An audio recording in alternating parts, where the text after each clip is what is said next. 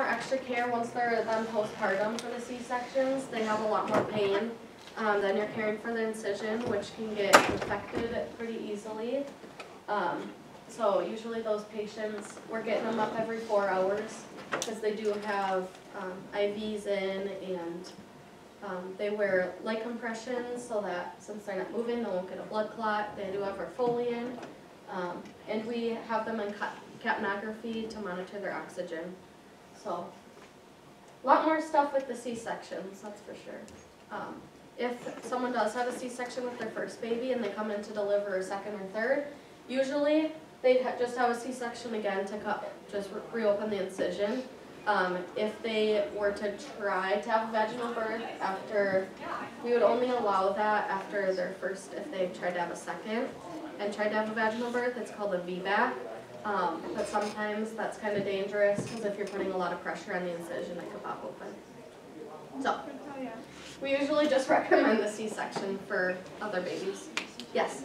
I know, like, moms will get a hysterectomy right after. Yep. Do you think that, like, their pain is worse because of having 2 procedures, or do you think it's, like, the same as just a C-section? I do see sometimes a little bit more pain with those, but I think since they're opening you up, it's about the same, to be honest. But that is another option too. Obviously with a vaginal birth, they're not opening you up, so you can't just tie your tooth or have a hysterectomy right away. Sometimes after delivery, patients will bleed a lot. It's called a hemorrhage, where they're just pouring out blood and we can't get it to stop with medications. So we do sometimes have to take patients back to the OR and open them up and do a hysterectomy so that they stop bleeding, which is very unfortunate if they want to have kids in the future. Sometimes part of the placenta is retained, so not the whole the whole placenta doesn't deliver, which can cause huge blood clots and a lot of bleeding, which is also kind of dangerous. So, yes. Are NICU nurses like a separate part than what you work in? Yes, so it's labor and delivery and then the NICU. They're right above us though, right up the elevator, which is nice because if someone delivers and their baby is in the NICU, they can go visit them at any time while they're still admitted on our unit. And it's nice to have the NICU nurses there that know a little bit more about the intensive care of the babies, so that is nice. I know the other night we had a baby that wasn't doing so hot, so the NICU team just had the baby for about 24 hours. So, yeah. You want to talk about a typical week for you, like? So I work 36 hours a week, so we only do 12-hour shifts, so it's either 7 a.m. to 7 p.m. or 7 p. to 7 a. So either days or nights. I switch back and forth every 3 weeks about. So in our 6-week schedule, it's about half days, half nights. So working 12s, I only work 3 days a week usually. We have to pick up a lot of on-call right now because we're short-staffed, but usually it's only 3 days a week. So sometimes you'll work 2 days and then you'll have a couple days off and work another. Or this last weekend I worked, so Friday and Saturday were part of 1 week, so I only had to work 1 day during that week and then 2 days the next week because of the weekend. So, but it is a lot working 3 12s in a row. I know some people are like, oh nice, you only work 3 days a week, but that's a lot. And it's not like you ever get out on time anyways. Usually I put in 13 or 14-hour days, so it's exhausting, but it's very worth it, very rewarding. Yeah, I think that's all I have. Does anyone else have any questions about anything, about schooling or nursing? Yeah. Do you know what other careers in the medical field have to take that exam? That one's only nursing, I believe. Okay. And then for like dental hygiene or radiography, I don't know what their exam is called, but something similar, I'm sure, where you have to take an exam to get your license. So, yeah, and like I said, it's not the end of the world if you don't pass your first time. You do have to wait that 45 days and pay your dues again, but in the end, you're still a nurse, and no one walks around like asking you how many times you took your NCLEX, and all that, so, yeah. How do the moms treat you when they're delivering babies? Are they crazy or are they okay? During labor, they scream and cry and hit you and Yeah. they hate their life.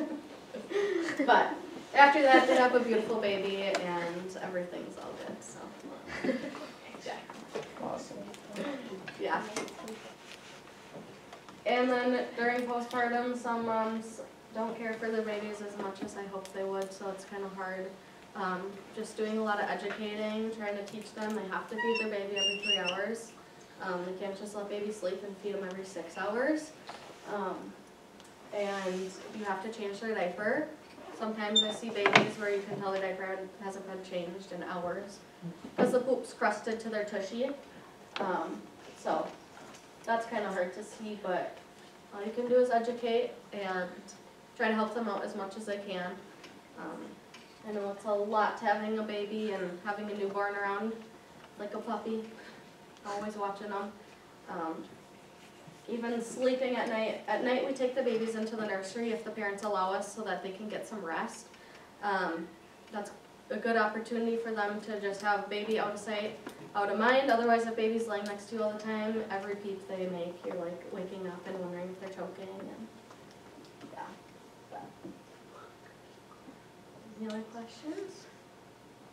How hard was the senior class? It wasn't hard at all. I loved it actually. So at the beginning, if I remember correctly, it's online portion, so it's book and exams. You're watching videos and taking tests. But you get to use the book on your tests, so that's super nice. And then once you're done with the online portion, then you have classroom. So that was every, 4 days a week maybe, like a 4-hour class. Yeah. I did mine during the summer, which was nice, but some people that do it during school, they could have like a 5 to 9 or something. I know that's hard with sports, but summer is a good time to do that. And then at the end, you do have to take an online exam and then an in-person exam. So the in-person exam was situations and scenarios that they give you. So some things in the CNA class that I did were like foot care or washing someone up, helping them go to the bathroom, so helping move them with like a gait belt or with their walker, helping them use the commode or bedpans, learning how to feed patients, trying to think what else. Obviously learning how to take vitals, like blood pressure and stuff.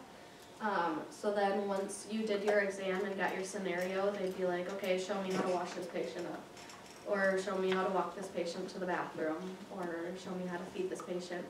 And someone's sitting there taking notes as you're demonstrating to them that you know how to do it. And then at the end, they tell you pass or fail pretty much. So, it's not bad at all. I enjoyed it a lot. Yes? Do you know of any other people that got their CNA license and it helped them in like other fields besides nursing? I know a lot of people that, like, even if they know that they're not going to work in the healthcare profession, they do CNA and really, really enjoy it. But a lot of people, if they're going anywhere into healthcare, take CNA class. And even in nursing school, I could tell the people, like during clinical, that took their CNA and that didn't, just because they are more comfortable around patients. They're jumping in and trying to help as much as they can with whatever they can, whereas the people that didn't take their CNA class and are nurses now, they pretty much pass their meds and they're like, see ya, the CNA can do the rest of the work, which being a CNA, you're like, everyone please help me. Because you're stuck doing a lot of things. It is a lot of work, but also very rewarding. Since I worked at Wassa Manor in the nursing home, I wasn't a CNA there, but I saw a lot of what the CNAs did. And it is a lot of work. In the hospital, I would say it's just as much work, but different care. You have some patients that are more independent than in a nursing home, say, but it is very rewarding. I enjoyed it a lot. Being in labor and delivery, have you lost any babies? We've lost 2 since I've been there. One lived for about 40 minutes, and then another one went up to the NICU and lived for about 2 days. So I took care of the mom that, her baby ended up passing away 2 days later, and it was very hard. I've never cared for, a deceased patient before, and like, had to go through that with the family. So that was my first time, and it was so crazy. Like, trying to talk to a mom who just lost her baby is really, really, really hard. But you're their support person, and you want to be there for them, and she didn't have any family there at the time, so you're their person, you're their support. So I spent a lot of time with her, and yeah, it's hard. What's the youngest baby that you've delivered that survived? Right now in the NICU, they have I think it's a 24-weeker, but usually they go up to the NICU right away and we don't see them after that. So, this week I had twins that were 36 weeks. They got to stay down on our floor, which was impressive. They were only a little over 5 pounds, so. And then after they deliver, the babies lose a lot of weight right away. So they were actually under 5 pounds when they delivered. They were really tiny. Yep. What's the biggest baby you've delivered or seen delivered? Someone told me, one of the OB techs said that she had a 12-pound baby, which I don't know if I believe, but I've seen like 9-pounders. They're huge. They look like toddlers. Yeah. Yeah, with their big chunky rolls.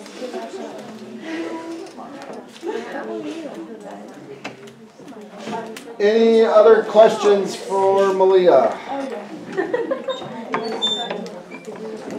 All right, thank you. What's the address? Oh, yeah.